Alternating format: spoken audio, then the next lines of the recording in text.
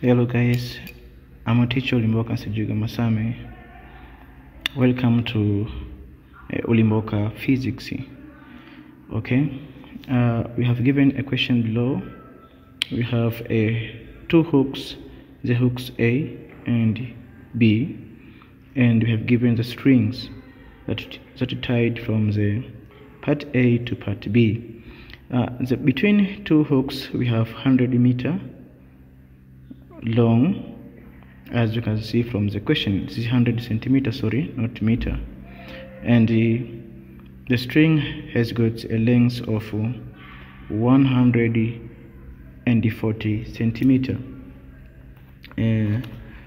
From these questions, the mass of 650 grams is attached along the part B up to a point where the part A, the string from part A will have 80 centimeter.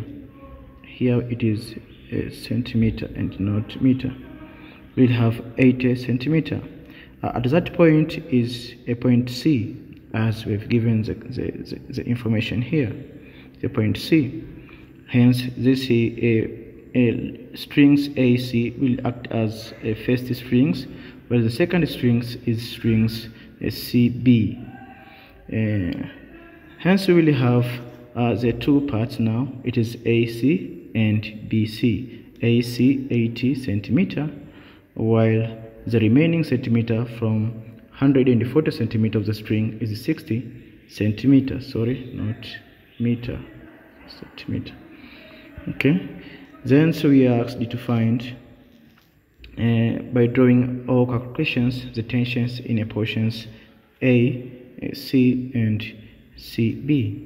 Let us see the vector diagrams also represent the scenarios. We used to take the vector A as it is come from A dash,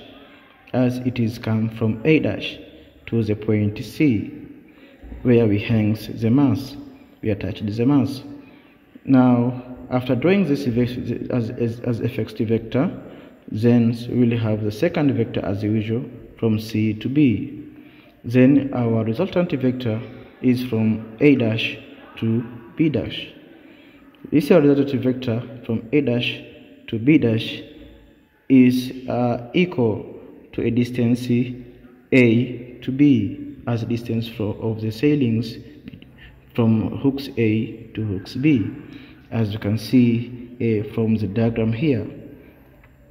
And we know that if we did given this resultant, we'll have in a position to find the angle theta in order to apply the cosine rule from the concept of vector. Then after applying the cosine rule, we'll have in a position to find the resultant errors.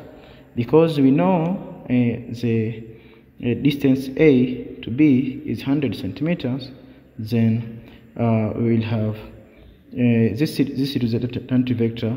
As you can see, it is equal and opposite to the weight W, to the attached mass at point C. Is equal and opposite. It is opposite and equally, because these two vectors is the same vector, parallel vectors. These are the same vectors, but it is equal and opposite to the resultant vector. Then we know that the resultant vector is equivalent to this 100 centimeter. For 80 centimeter, for this length, our tensions will be a tension AC, and it will be 3 is equal to this is 100. This is equal to 5.2 newtons, not this one. This is by mistake. This is equal to 5.2 Newton.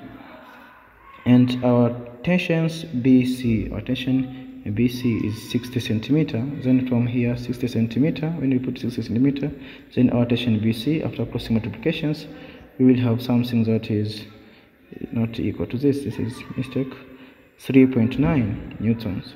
Then our answer for tensions respective is AC and AB is 5.2 Newton and 3.5 Newton. Thanks for watching. Like, share. comments. Don't forget to subscribe for more videos like this one. Thank you.